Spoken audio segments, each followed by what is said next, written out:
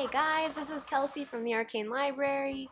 I wanted to record a video on the somewhat weird, not autofocusing camera I have, because I had so many people ask me about what's actually in my minimalist DMs kit. So I mentioned recently that I actually am a minimalist. Like, I practice minimalism in my day-to-day life. These are literally all the D&D books I own.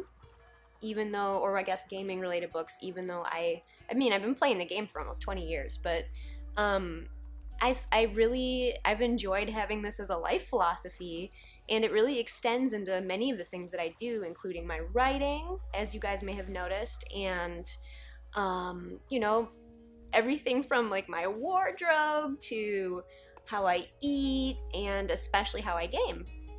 So, let me go into this a bit further. And D&D, as we all know, it's a hobby, and most hobbies require you to get a certain amount of gear in order to play. Like, that's the whole allure of having a hobby, is sort of accumulating the stuff over time that you need to be a more advanced practitioner of your hobby. And so I'm always struggling with that balance, because I try not to buy things that I'm not going to truly like cherish and use, but then again, the gaming industry really can only thrive because we buy things, and because we buy stuff from third-party writers like me. That's how we keep people going in this industry. So as a creator, I try to make sure that the stuff I make is so useful and helpful that it's worth it, and that it's really something that you're not only going to use, but maybe, you know, come back to and find extreme value in. So that's my philosophy as a creator. I only want to make things that I think are valuable enough to be worth buying, and they're not just going to sit on your shelf and not, you know, see disuse or not contribute to the way that you approach your game. So I hope that's a decent philosophy. Okay, long intro. I don't edit my videos, which maybe that's laziness or maybe it's honesty right there, because there's no cutting. So here's what we're gonna do. I want to take you through my actual DMs kit, and it all fits in this tiny bag right here. And I want to demonstrate that I don't feel I'm making any actual unfortunate compromises. I'm always happy with what I have with me, and in fact, I'd probably use the same kit at home, although I definitely take it to cons and I take it around the city, and it's really nice to not have to lug a huge amount of stuff. There are only two things that get me mad in life, and my girlfriend will crack up telling you this. She knows exactly what they are. It is trying to put a sheet on a bed. Trigger. I don't know what it is about that. I hate that. But the number one thing that makes me get crabby is when I have to carry tons of stuff over long distances. And I think that's because I just don't see the purpose in having so much stuff that carrying it becomes a nightmare. So that's it. So that's why my DMs kit is tiny, and we're gonna go into it. So here we go. First thing, I will pull out whatever I encounter first. Okay, here we are. Dice. I love dice. Who doesn't like dice? Everybody has their own vibe, the colors and types and styles that they like.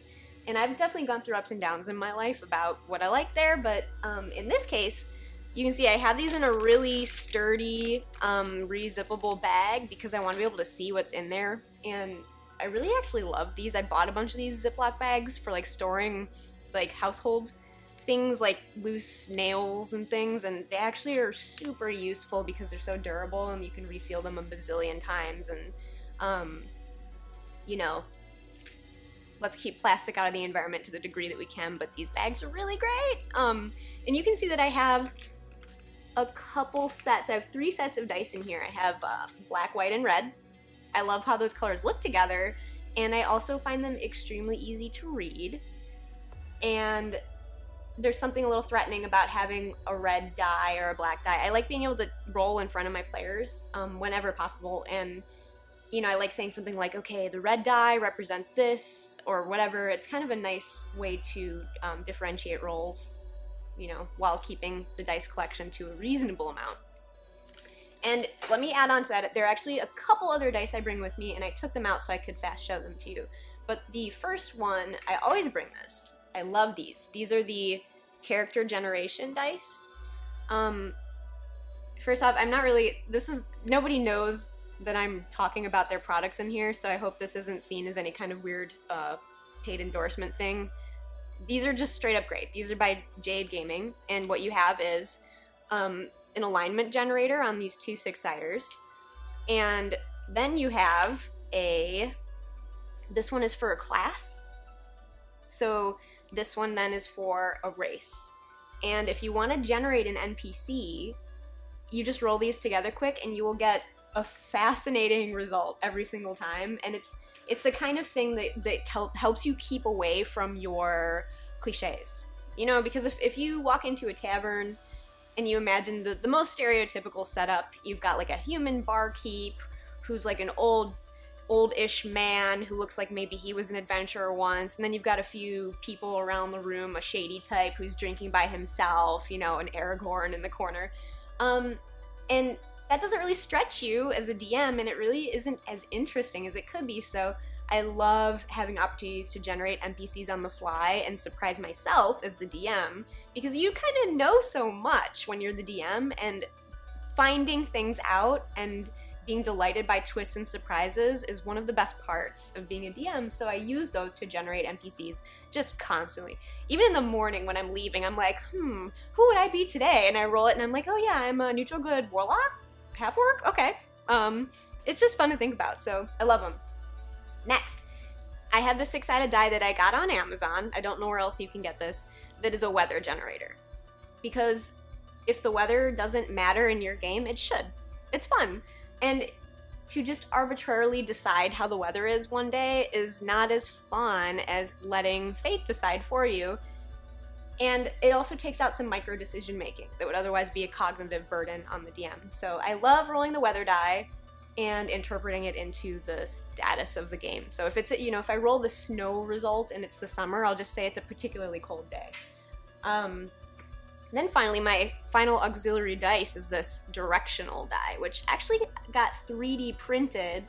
I pulled up where I got it from. Oh no, I closed it. Well, it was from an online site. I'll try to link to it in this video that does 3D printing. And this is great because so many things happen where you have to find a random direction. And, you know, somebody gets thrown, an explosion happens, just so many reasons. And I like having the dice decide instead of me arbitrarily deciding where an explosion goes or where somebody flies, because that way it isn't seen as punitive or, you know, me purposefully trying to get somebody. You never want that feeling. So the die roll really helps to make it fair and make nobody worry that I'm trying to like throw them off a bridge unfairly. So I mean, that doesn't happen ever, but it just, for me, it's kind of nice to not have to worry about that. Okay, next thing. So this is another little bag, and within this bag are some oversized flat plastic minis, and some mini stands. So let me see, I carry a handful of oversized ones with me. You know, I want to say this is maybe 10 to 12, and we have examples like we have earth elementals, we have a frost giant, and I love flat plastic minis. And I will tell you that I was a skeptic when I was deciding, you know, do I want to carry a tackle box of minis around that may or may not be right for this game? Am I going to be able to plan correctly which minis I want? Am I going to be able to find them in the entire cache of minis that I have, or once had? And honestly, no, God, I hate carrying minis around, and I don't actually, I might get flack for this, but I don't think the WotC minis, generally speaking, are that well painted or very representative in a nice way of the characters and creatures. So the solution to that, in my opinion, is flat plastic minis, and they're excellent. So I put a few together just to kind of show you guys, but like, here's an example of a character. Now you get a beautiful front and back art that lines up, which is so cool. And these look phenomenal on the table. They look great on Dwarven Forge. I've used them in multiple ways because they have an acrylic clear base. And you know, you can take them out of it and reuse these bases. And so within this bag, I carry a variety of bases. I have some medium-sized ones for larger creatures. You can actually make anybody into a flying creature, which is so cool. This is such a great system because otherwise we have to carry around like clear, you know, dice boxes or like plates and things for flying creatures. And there's some reasons to have those things, but generally I would just much rather have something I can use so quickly on any mini that I have. Just pop them on that flying stand and boom, there you go. So I put together a couple other guys just to demonstrate. So like here's a big red dragon. And not big, I mean this is like a young red dragon perhaps on a larger base. So cool. Again, you can see all of the stuff beneath it if you want to put this on Dwarven Forge and through and beyond it. And I think that's the huge advantage of these. These guys blend in so beautifully to the terrain that you may or may not be using because they're clear and you just get that art. Like you just really focus on that gorgeous art. You can see it from so many angles. I sound like I'm getting paid by them. I'm really not. I just love these things so much. And here's a beholder flying around. Love it. He's on the flying base. Shoo. I mean, I do have minis. I mean, check this guy out. I love that guy. He's so cool. So I'm not saying get rid of your actual 3D minis, but maybe just keep the ones that you love the most and stop hauling so many boxes of minis to your game, or give yourself the chance to try it out. And let me just give you this. Okay, here's lowdown. How many minis do you think you can carry in person to a game? I mean, a couple tackle boxes perhaps, and you've got all your hands full. So maybe like 100 if you're lucky and you chose the right ones. But here is every flat plastic miniature that I own, and this is hundreds. This is actually, I mean, honestly, this is probably around 300. And here is Monsters for me in the red folio, and these are literally just business card holders that I got on Amazon. I saw someone else do this and I thought it was ingenious, where you literally just pop all your minis in here. You can leaf through it. I have them organized however, like the way I think makes sense, which is kind of by type. You know, like aberrations, and then we move to like water creatures and pirates and stuff like that. And this is just so easy, and I have a mini for just every situation. I have, you know, when you buy these, they're from Arknight. You can get them on the web, and they come with like a batch of cool and slightly different looking minis. So like, look at all these lizard guys, look at all this lizard folk situation. I have so many. I have variety. They just visually look different, which is something you don't get in 3D minis either, so you can tell them apart. Like players will say, oh, I attacked the one who's holding a spear, or I attacked the one with a crest instead of spikes, you know? Love it. And the red one is for the DM, it's for me, and then this black one is, players can choose one from here, and there's so many options. So players can choose one to represent their character, and then I go in here for humanoid NPCs as well. And just kind of to show you quickly through here, you know, here's, you get a couple, you could have duplicates, which is actually super useful, like for town guard. You know, I have 5 soldiers that look similar. And then I think I have these organized in a way that makes sense to me. I think it's by race. And you can just like see them so easily. I don't know, I love this. Definitely a game changer. All my minis right here, boom. And then, okay, let's look what else is inside. We're getting near to the end of what's in my kit. So, of course, notebook and pen. I write everything down during my games on paper. Although people take notes on devices, it's really cool too. I just like writing things down. That's the way I get my ideas out. Everybody's different. This is also like, you know, this is me actually developing content for the Arcane Library mixed in here, so I like having it kind of all in one place. These are moleskin notebooks. I buy the ones that are just blank paper without lines and softcover. You know, the reason, little aside here, the reason I buy softcover notebooks is because I used to buy hardcover ones and then be afraid to write in them because I was like, well, this is a really nice hardcover. I don't want to write something in it unless it's a worthwhile idea. So I was giving myself sort of paralysis from brainstorming because I didn't want to waste pages in my beautiful hardcover notebook, which is hilarious. You'd never think that would actually be a concern to somebody, but it actually was to me. So the softcover ones for me, for some reason, are just easier to write in without me feeling like I'm, you know, annihilating a precious hardcover notebook for no reason. So, whatever it takes to get yourself writing. And then I have this fountain pen. You don't need a fountain pen to write, but I got this as a gift, and I really have loved it. It's all dinged up because I've used it so much, and it's nice to just have your writing implement, and it's beautiful. If you can get a cool pen that encourages you to write, then do it. It's also refillable, and I feel good about that because then I don't have to be discarding thousands of plastic pens all the time. Okay, this is a big one for me. Little iPad. This is an ancient iPad too. It is still kicking. It's doing great.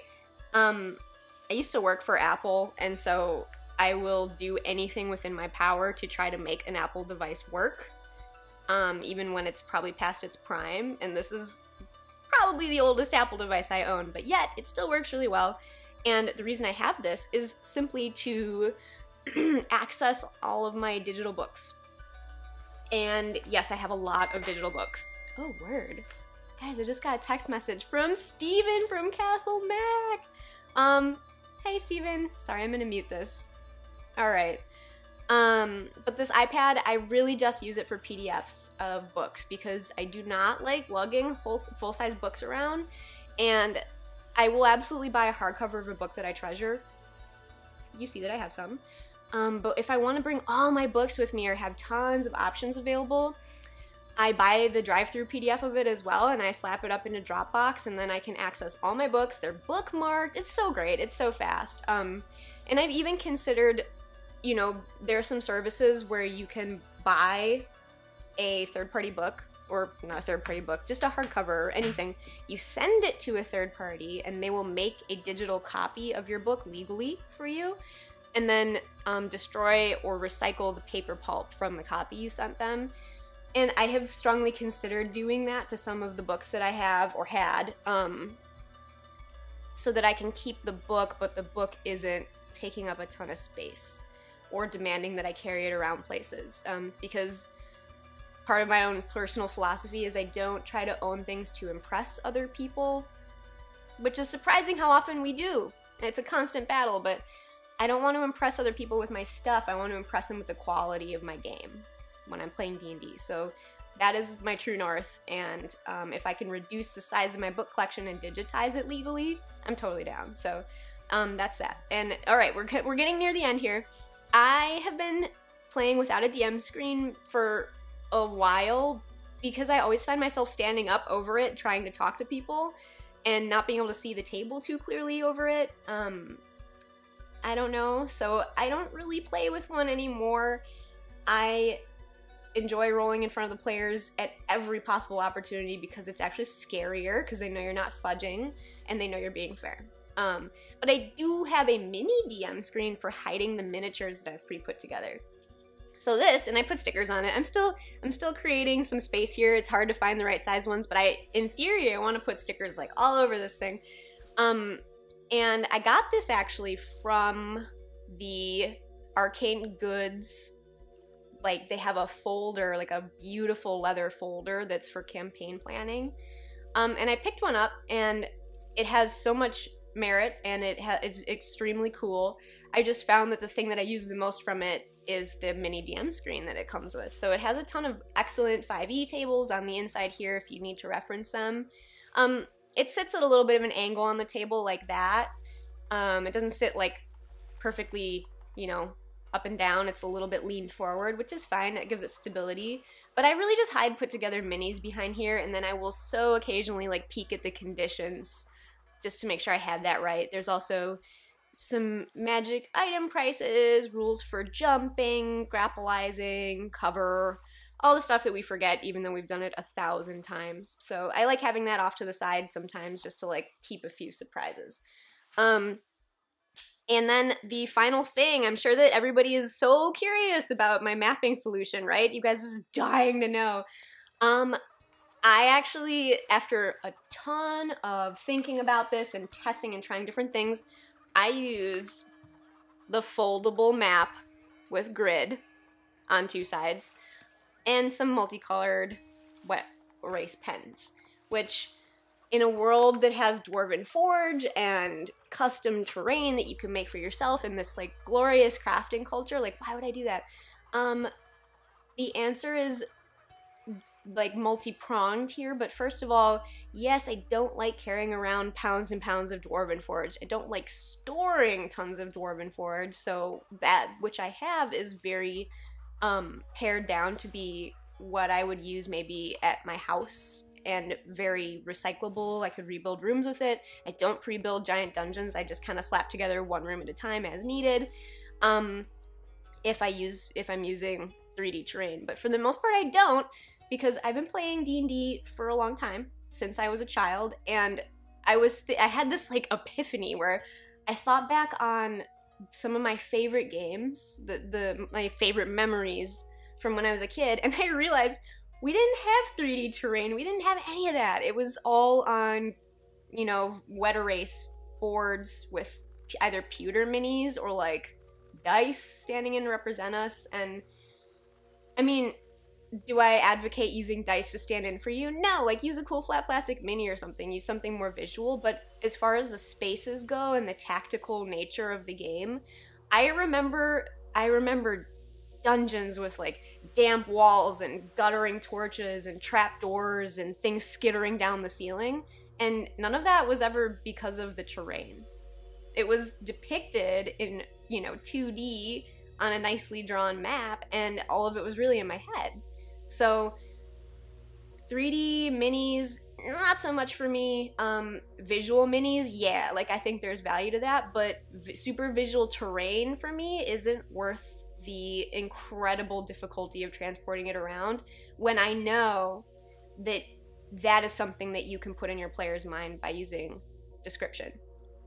So is it a bit of a compromise? Sure. Am I never going to use 3D terrain? Of course not. I'm totally going to use it sometimes, but by and large, 90% of my games is all drawn on that erasable map. I use different colors, you know, red for fire, I've got green for trees, blue for water, whatever, it helps, but really, if you're considering doing this and kind of going back to the old school ways or whatever, you know, not that that means it has more merit, but think about what you really remember from the games that you've played, and I don't think you're going to remember a photorealistic, you know, memory of how the terrain looked. I think you're going to remember how it looked to you in your mind. So there we are. And that, my friends, is almost all of my DM's kit. I also have a tiny thing. I make these cards. I'm probably going to figure out a way to maybe sell these blank ones. These are sort of prototypes.